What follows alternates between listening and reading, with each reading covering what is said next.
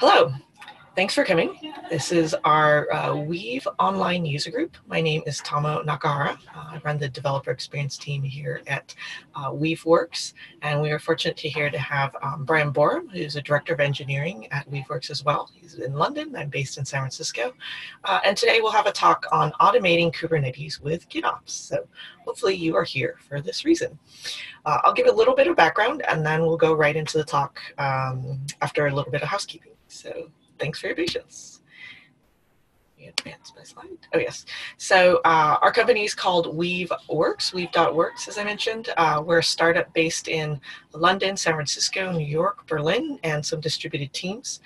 If you've heard of the technology RabbitMQ, I mentioned that because our CEO, CTO, and some of our engineers come from that background. So they're the people who created RabbitMQ, and then the company and sold that to VMware, and then they saw certain needs in the container space and started working on certain projects that led to the creation of this startup called Weaveworks.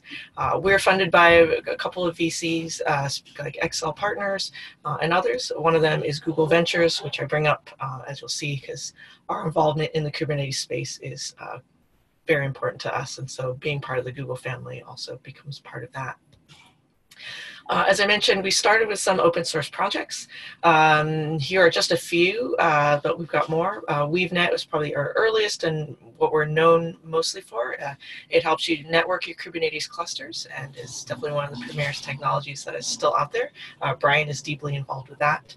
Then we also have Cortex, which is in the CNCF, which helps you extend and scale your use of Prometheus. Flux, which just joined the CNCF as a sandbox project, does GitOps for Kubernetes or does automated deployments and helps with that. And Weave Scope is also one of our longer projects as well, and that gives you nice observability for your clusters. One of our latest projects is Weave Flagger from one of the members, Stefan Prodon, on our developer experience team. If you've been here before, maybe you've seen him. And that extends progressive delivery to your service meshes. And so if you're interested in any of those, you can come talk to us. Of course, we are also a company with products, and our main product that we started with is called Weave Cloud. It's a SaaS product that helps you manage your Kubernetes clusters, and it brings in a lot of the technologies and brings them together that I mentioned, the Cortex, Scope, and Flux primarily. It brings them together, it offers it as a service, and connects them together. So for example, you can use Prometheus metrics to do schedule automated deployments. And then furthermore, we actually have extended some POCs around the progressive delivery as well. Weave Cloud has been running on Kubernetes on AWS for 4 years now. So we also have experience running Kubernetes in production for 4 years, which is quite unique. And to build that, we kind of created our layer, and now we're in the process of productizing that, and we'll be calling it Weave Kubernetes Platform. So if anybody's interested in that, that should be out pretty soon, and it's GitOps aware enterprise platform for running Kubernetes. And as I mentioned, we have 4 years of running Kubernetes in production, so some people need different help to get started on their journey, so we do offer some consulting, training, and support as part of getting started with Weave Kubernetes Platform, or WKP. So if you're interested in any of that, you haven't seen us before, we're called Weaveworks. Our website is weave.works, so please check us out. So today, a little bit of housekeeping. Like I said, we're very fortunate to have Bryan from our team speaking. If you haven't been to these Weave user groups before, they can be as short as 30 minutes or the maximum cutoff point is 60 minutes. So, but they're usually about 30 to 45 with a presentation, Q&A. If you have burning questions and we go on, then we will extend, but we have a hard stop at 60 minutes. We're using a platform called Zoom. If you're not familiar with it, the best way to ask questions is to use the chat box. Hopefully you've been able to find the chat box. If not, sometimes hitting escape gets you out of full screen mode and you can see a little bit more functionality. You should be able to see a button on the top left corner of your screen. And a reminder, please make sure that before you start chatting, make sure that your to drop down is to everyone or to all panelists or all attendees, depending on the version you have, so that people can see your questions, and sometimes people answer each other's questions, so make sure you do that so other people can see your answers. I had one last thing I was going to mention. Oh, Bryan, do you like getting questions throughout, or would you prefer that they come at the end? I think you're muted. So this is the way I'm going to answer all my questions, muted. Yeah, at the end, I would think, unless someone's like really confused. But I'm hopefully there's a structure to the presentation, and maybe something that you're unsure about early on will become clearer later. Okay, excellent. So we'll primarily do questions at the end, but if you really feel like you can't follow anymore, maybe put in the chat, confused, and then I'll be alerted to let Bryan know that maybe we should pause to make sure that we're all on the same page. So hopefully that works. Hopefully you found your chat box. And with that, I'll hand it over to Bryan. Yeah, let me share my screen. Okay. Perfect. So you have my slide now. Gonna talk about automating Kubernetes with GitOps. So, we really don't know who shows up to these talks, so I'm gonna assume a pretty low base of knowledge. I'm gonna explain a little bit about Kubernetes and a lot about GitOps. So yeah, I'm hopefully not assuming that you're already an expert in any of these things. So let me start with myself. As Tamo said, I'm a director of engineering. That's my job title. There's a picture of me a bit younger. I can see them both on the screen at the same time, so the difference is noticeable. The reason I put that screen up is from a GitHub, which maybe a lot of you have seen, and it just to indicate, I use Git a lot. That's where I'm coming from. I am a software developer. I use GitOps because we came up with all this tooling for ourselves. As Tamo said, we've been running a production system on Kubernetes. We built this stuff not really to change the world, but just to automate and simplify what we were already doing. But it kind of caught on. A lot of people are interested. What else? In my background, I have worked in large organizations, banks typically. So I'm going to cover, some of how does the GitOps idea work in that kind of a world as well. Okay, let's get moving. So I thought I'd start with a quote from someone famous. Kelsey Hightower is a great expert in container world, Kubernetes, and so on. And he said that GitOps is good. Yeah, he said version CI/CD on top of declarative infrastructure. Stop scripting and start shipping. So that's the kind of positive message. And I'm going to hopefully explain a bunch of these words. Background reading, that link at the bottom, weave.works/technologies/GitOps. We have a few resources on there. Fill in some of the background because this is an overview. So let's get straight to it. Here's the one slide description of GitOps. What are we saying it means to do? Number one, describe your entire system declaratively, and I'll get into what that means exactly. Version control, the desired state. So we have a description of what the system is supposed to be like. We have version control, state of the system through time, and we apply changes to that desired state as version control commits. So git commits if you're using Git. Then we have some agents, some software agents that sync things up, that automatically apply the desired state to the running system. And if something goes wrong, we alert on that. So that's it. That is what we are saying. We gave it a catchy name, GitOps. But that is the whole thing in a nutshell. Now let me kind of back out and walk through the pieces individually. Oh, actually, before I get to that, I wanted to pose a thought. We hear a lot about cloud native and the cloud transformation. And huge difference. When I worked in those enormous companies a few years back, if you could get a new server in a month, that was pretty good, really. Maybe it would take longer if there was some kind of blockage. In the cloud, 2 minutes. We start getting impatient if our new server doesn't show up in that kind of time. So there's a massive transformation in the terms of how the infrastructure can react. What about your software? How long does it take to deliver a software change? And our information, what we see talking to people, what we heard from Forrester Research, monthly or faster is in the minority. People take months. People still take months to deliver software. So this is kind of why we're promoting GitOps as a way to move faster and keep everything under very good control. So that's part of the motivation. And this is just a kind of a thing for me to smile at.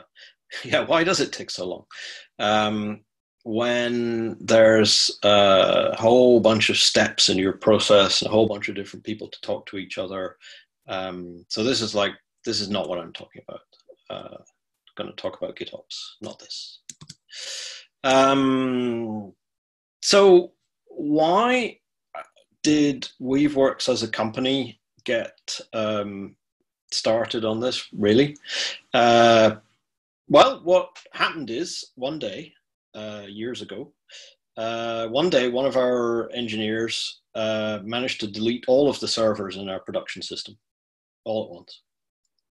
And obviously that took down our production system. But we were back up and online and everything running 40 minutes later. And that included the time it took to go, oh, heck. Or maybe we used other words. So how was that possible? What exactly did we do to get back online? So we use declarative infrastructure. We have every part of our system described in files that state what it should look like. All of those files are in Git on GitHub. We use pull requests. That's a kind of mechanism within GitHub to allow people to see what you're doing and review it and approve it. And we get alerts if the system diverges from that source of truth in Git. So we already had that. This is like 3.5 years ago now. And this thing of getting back online after a total accidental outage really inspired our CEO Alexis Richardson to drill into it and say, what are you guys doing? And then that kind of sparked the crusade. So that's why Alexis invented the word GitOps, because we had the longer description. So that's where it came from. That's why he thought it was really cool. He thought everyone else should hear about it, and here we are. Let's see, move the slide forward. There we go. Yeah. So anyone can use GitHub or any other Git, GitLab, Bitbucket, any form of that you like. Anyone can ship a new app within this world, make changes easily. All the changes are audited. They can be validated in the process around Git. And none of this is actually particularly new. This is putting together pieces that already exist or existed. A lot of people tell us that. They say, I've been doing this for ages. And that's great. We don't mind. What we've done is given it a catchy name and created some tooling and, trying to spread the word. Okay. Did I see a question there? Is that important?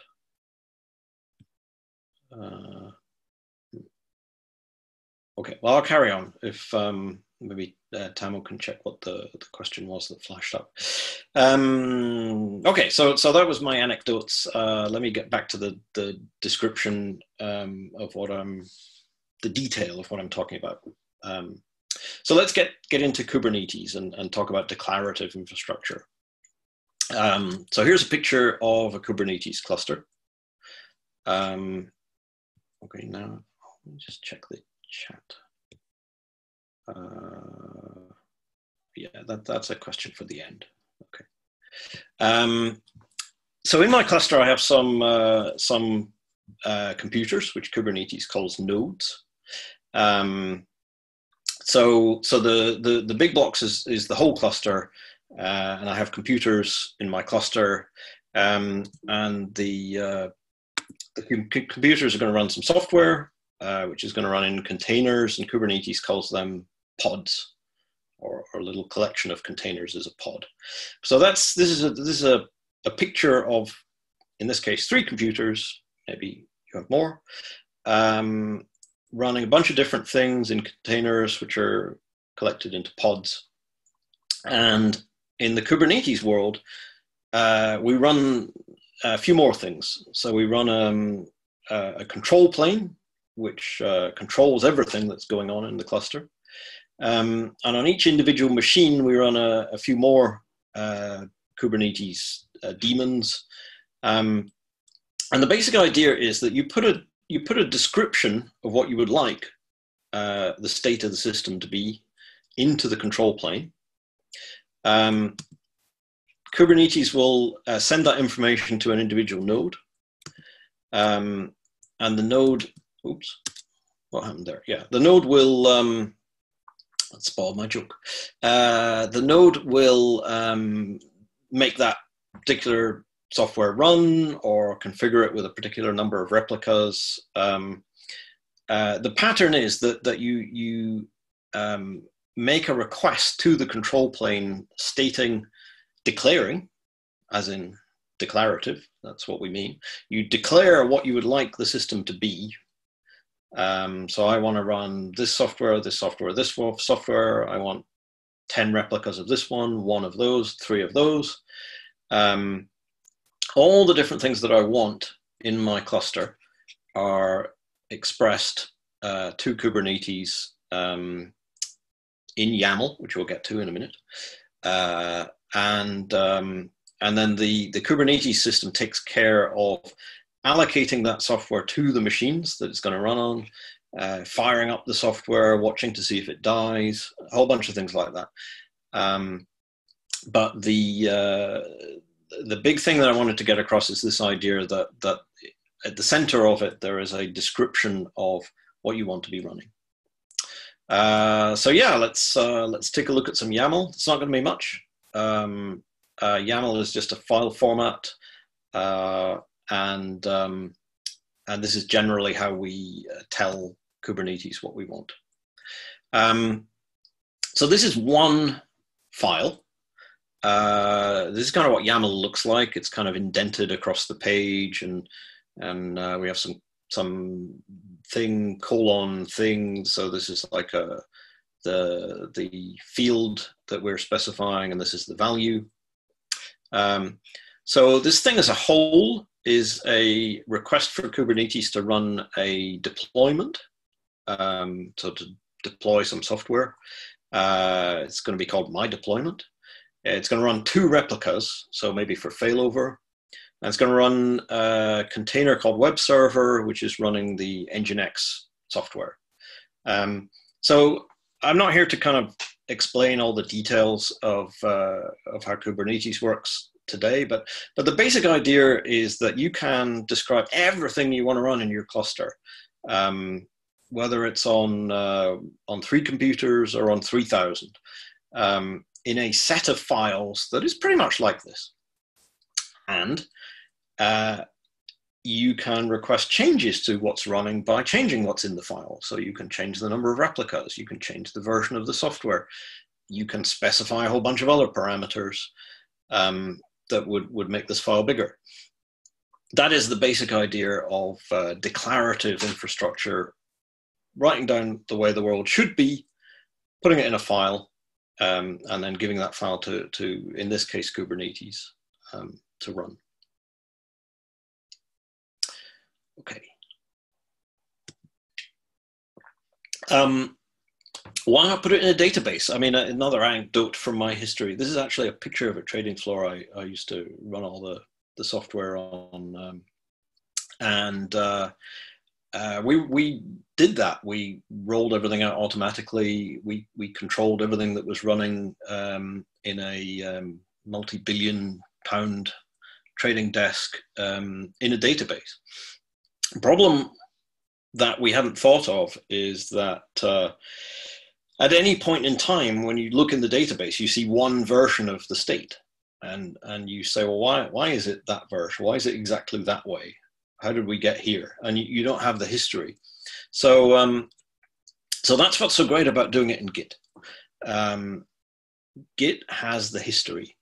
So this is what I'm putting on the screen here is actually one of our, the history of one of our deployment files. We happen to use GitHub. This is our staging cluster. And this is, this is exactly how we control it. So like, updating the version, raising the memory limit, bunch of changes like that. And it happens to be me that changed this file. But there's a whole bunch of people on the team putting in commits into the data, into the Git repo.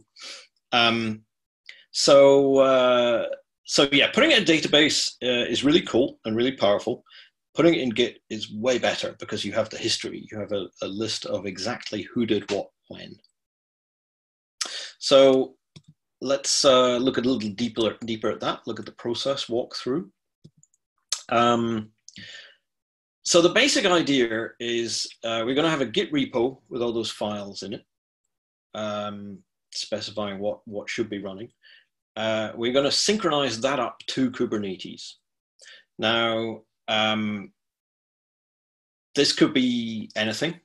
We happen to have written a tool called Flux, which is the GitOps operator for Kubernetes. That tool is now, as Tamo mentioned earlier, in the CNCF, the Cloud Native Computing Foundation. We created it, but we now do not own the intellectual property. It's open source. We gave it away so everyone could contribute and share and not have to reinvent the wheel. It's not hugely complicated. I mean, it kind of sounds like something you could do in a bash script in 10 lines, but if that's your concern, then take a look at the software. It's a bit bigger than that.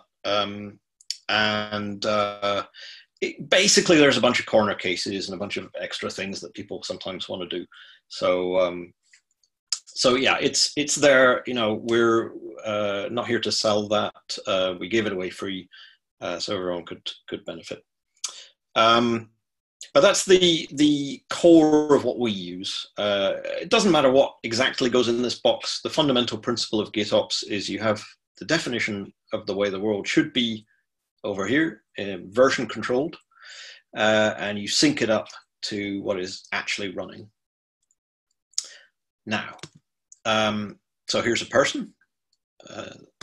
Person is going to make a change. That goes in as a git commit. That gets synced up, goes into the cluster. Very simple. Suppose we changed the version of the software. Then Kubernetes is going to pull the new container image. It's going to pull that down from, this could be Docker Hub or Google Container Registry, something like that, where your software is hosted. It could be private repo. All of this stuff can be hosted on-premise, by the way. We're big into the cloud, but you don't have to be.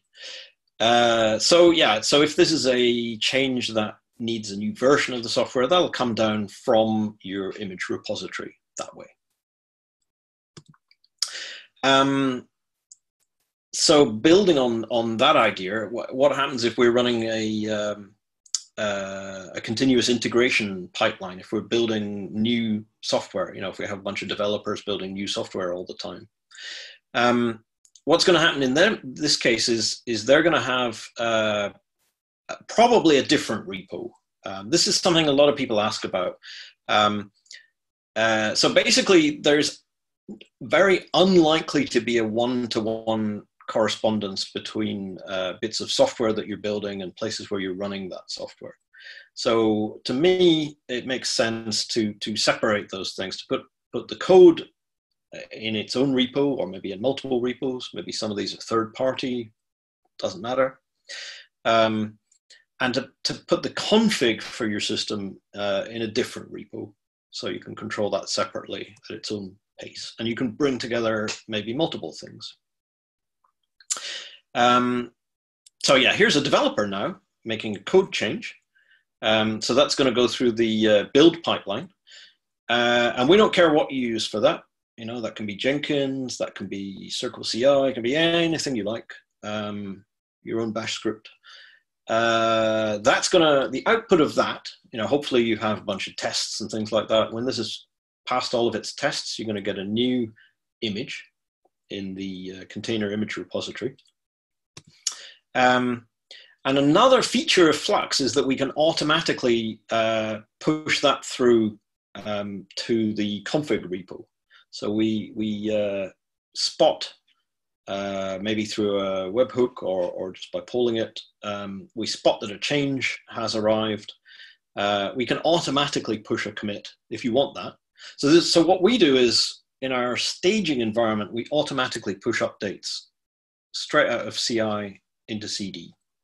So that's continuous integration at the top, continuous deployment, CI, CD.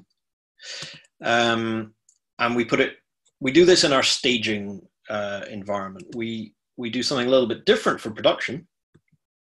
We have a human authorize those changes and decide when they're going to be pushed into production. So you can do either or neither, or, you know, that's one of the reasons why Flux is a little bit bigger than a 10-line script. You can control, you can use it in a dozen different ways, exactly how you want to set it up in your system. And you can apply processes, any process you like around these changes. So that could be a pull request, a PR process, could be an authorization process, a sign-off process. There's a bunch of tools that can do that. All that we really care about is when the final commit hits whatever the branch is that you're using for your particular environment, that's the one we're going to sync up. If you make a mistake, undo the commit, which is a new commit in the Git world. You know, it's very easy to do that, and we'll just sync that up. That's how it all works in this GitOps world. Another thing we very often hear, just drive deployment from CI. So like I say, generally what you're deploying to is going to run code from more than one source code repo. So you're going to have like a pretty complicated setup with multiple different CI pipelines deploying into one target. And as I put on the previous page, sometimes or very often you're deploying the same code to multiple environments. So by separating the two concerns, by saying this is continuous integration, all we do is we run builds, we run tests, we produce images. And this is continuous deployment. This piece is GitOps. All we do is make changes to config and sync those up to the running system. That greatly simplifies the whole question of how do we do deployment. It makes it much more resilient. So things can go wrong, right, when you're deploying. If you do the deployment off the end of your build pipeline and you've got to deploy like 5 things, you get 3 of them done and then something goes wrong. That's a pretty thorny situation to get yourself out of. In the GitOps world, if we run a sync and 3 things work and 2 of them go wrong, what's going to happen is we're going to sync that up again a couple of minutes later. And hopefully that was a glitch that'll work this time. Maybe there's something wrong in the config. Fix that, it'll sync up. We have all the history, we can see what happened. We don't have to figure out how to rerun the last 2/5 of one step of our build pipeline in the heat of the moment when production is down. So separate those two concerns. That's what we say. Continuous integration, a lot of tools to do that. We're not really changing the way that works, but do continuous deployment separately, and we suggest GitOps. So that was that slide. Let me see. So bigger picture, this is the kind of process. We have our desired state in Git. We sync that up to the configured state. And the next thing you want to do is observe. So in other words, you want to have monitoring, maybe tracing, maybe logs. And that turns into a cycle. So you make a change, you observe that, you release, observe, operate your control system, which involves people. It's going to make changes to Git, going to change the runtime system. This is the GitOps automatic sync up. So this is kind of the bigger picture. What do we recommend? How do you run your lives in terms of operating systems? Just kind of stepping out, and GitOps kind of lives in this piece. We have a whole suite of tools that kind of cover that whole picture. Just to touch on one of them, a thing called Flagger. Flagger is concerned with doing things like canary deployments, progressive deployments, where you don't just say deploy the software and it's all done. With Flagger, we can do it this way. So we have like several instances of version 1 running. We bring along version 2 and we divert 5% of the traffic to version 2. Then we observe. Flagger does this automatically. It'll watch your metrics and make sure that's okay. It'll then ramp up that percentage while things are okay. It'll ramp up the new version of the software. If everything is still okay, it'll carry on, scale the version 1 down to 0, and then we only have version 2. But if something goes wrong, it'll roll it back. So you can have, if you have metrics that tell you whether your system is healthy or not, whether you're getting a high rate of errors. That's what Flagger does, automatically controlling canary. This is what I've drawn here as a canary rollout. So that's another kind of part of the picture. We do in fact GitOps Kubernetes itself. So what does that look like? Well, if this is your Kubernetes cluster, you can have a specification for the cluster, and that can live in Git. So we have a particular format which is defined by the Kubernetes project in what's called SID cluster lifecycle, which Weaveworks heavily involved in. You have a different kind of daemon, a different kind of thing syncing up to Kubernetes, but all of the pieces, like the upgrades to the Kubernetes software itself, even the number of nodes, anything like that can be controlled and updated in a GitOps fashion. So we started out. You can read some of our blog posts about this. We started out creating the machines using Terraform, installing the Kubernetes software using Ansible, and controlling all of that from Git repo. Nowadays we have product which Tamo mentioned, the Weaveworks Kubernetes platform, which integrates this all together and doesn't rely on those tools. But yeah, that's that basic idea. So yeah, cunning subliminal advert, it says. This is our product suite, including all of these things. The open source tools that I've mentioned, Flux, which is the GitOps operator.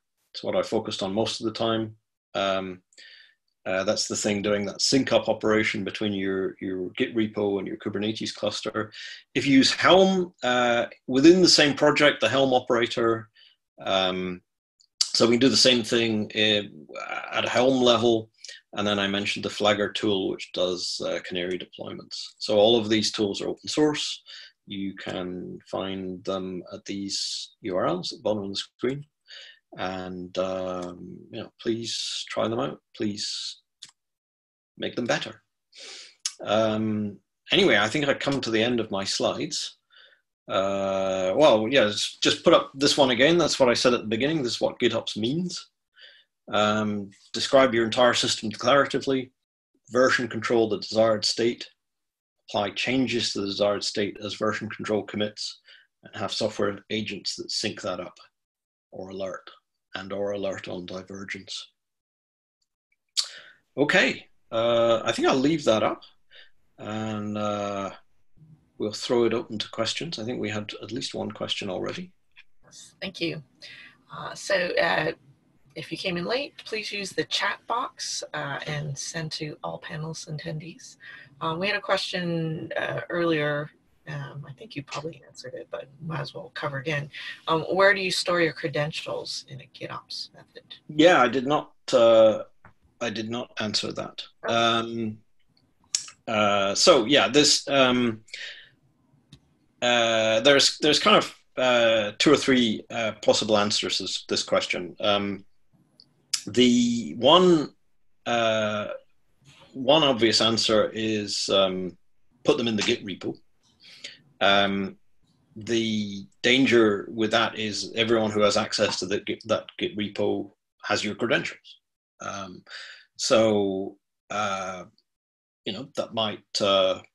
might work if you're pretty happy with how you control access to that Git repo and not that concerned about the people who have access to it. Another possible answer is to use what's called the sealed secrets technique. So basically we encrypt, we take the secrets, we do put them in the Git repo, but we encrypt them. And then there's one more secret, which is the decryption key. And that gets placed into the cluster separately. And that unseals the secrets. So that's kind of a bit better because it's not everyone who has access to the repo that now has your credentials. It's just the people who have access to the repo and the one extra secret.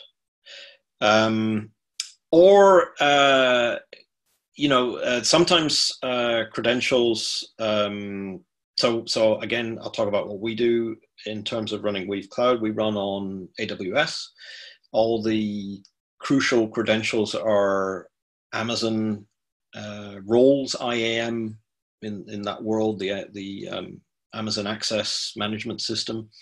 So we actually automatically assign roles to pods in Kubernetes using a tool called KIAM, K-I-A-M.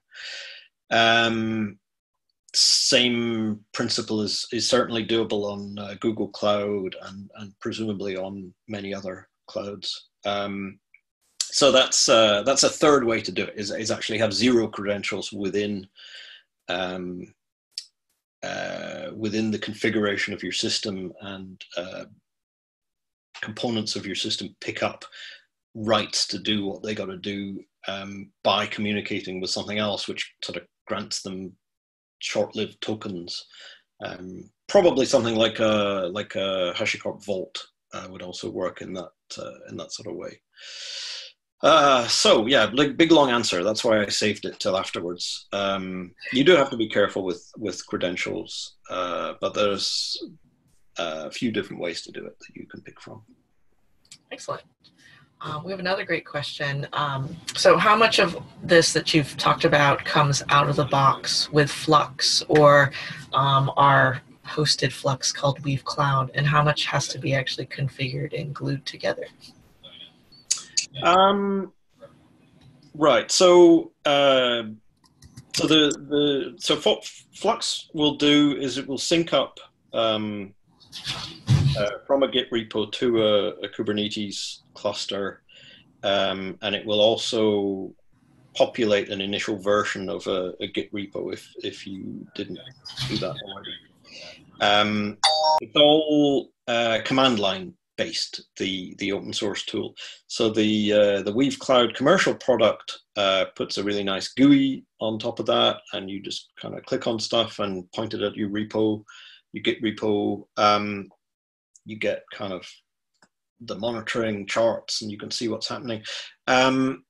So yeah, it's a little hard to describe. Maybe if you have a running Kubernetes cluster, then you can go from there to GitOps controlling it in a couple of steps, and that is all in the box. The big noticeable difference between what's in the open source tool is it's command line driven. What's in the commercial product, it's got a nice GUI, and we integrate things like who's allowed to do what, and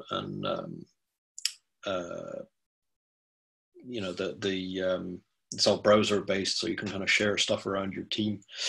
Yeah, Flux has no concept of who's allowed to do what, so it's sort of at the Kubernetes level. If you and at the Git level, if you have access to the Git repo, then you can make a commit, and that's going to change what's running. Flux itself is subject to access controls on Kubernetes. So, for instance, RBAC, role-based access control. Yeah, so there's no concept of like user identities and permissions and things within Flux, but you are relying on a Git repo, which itself can have that concept, and you're relying on Kubernetes, which again has that concept. So, yeah, I guess I'm finding it a little hard to kind of itemize the what's in the box question, but take a look, try it out. A lot of stuff on the repo and in the docs, and many thousands of people using this software. So it's not impossible to just try it out, get going. I should also mention that so August 28th next week, we're doing our celebratory talk with the people who are the core contributors and maintainers of Flux, because we have just joined the CNCF. So maybe they can go into a different angle or have a different experience around that. Mm-hmm. We have another question. Do you test or validate your YAML files or configs? Yeah, great question. So we do in Weaveworks. We as part of our controls around our configuration repo, we have a whole suite of tools that kind of analyze things for consistency and valid YAML, and we have a set of checklists, like you're not allowed to put a service into production without having a dashboard and alerts and things like that. We have not productized. Well, that's not part of the open source product. It is available as part of the Weave Kubernetes platform. So what will happen if at the basic level, Kubernetes will validate your YAML and will object to either completely malformed files or files that make certain changes that are disallowed, and that will show up as an error from Flux. So it's validated in the base open source tool. It's validated by Kubernetes. It's certainly possible, and I think part of the spirit of the thing, to run many more checks, but that is kind of at an enterprise level in our product suite at the moment. Cool. Can you compare, contrast a little bit, sort of our GitOps with how one might do GitOps with Jenkins X? No. Okay. I looked at Jenkins once, or maybe twice, maybe like once 15 years ago and once 2 years ago. And I've never looked at Jenkins X. Sorry. Maybe we definitely do have a friend over that team who's given talks, actually including like our technologies like Flagger. So maybe we can see if you can come over and be a guest. So another question, going back to your CI/CD slide, if you want to go back to that, how do you automatically sync the staging folder with the production folder, or is there a tool for that? Yeah, that's another great question. There's no out-of-the-box tool for that. We again, we have that stuff. I mean, I guess for us, it's very, and probably for most people, it's quite case specific. So you kind of know that there are some things that are supposed to be running in staging and not in production, and some things that are supposed to be running in production and not staging, and some things that are supposed to be many replicas in production and only one replica in staging. You know, there's a whole bunch of differences that are supposed to be there. So what we do have in Flux and in Weave Cloud is the idea of a promotion deployment. So you can take the versions of what's running in staging, and you can take those versions of one thing or a whole suite of things and put them across to production in one commit. So we have that idea that you promote from staging to production. Exactly what you're running in the staging environment is what you're now going to be running in the production environment. So that exists. Checks are not built in the open source tooling. We have built some checks in our own environment, but like I say, they're very kind of situation dependent, and it's kind of difficult to see how that could be a thing that we ship out to tens of thousands of people.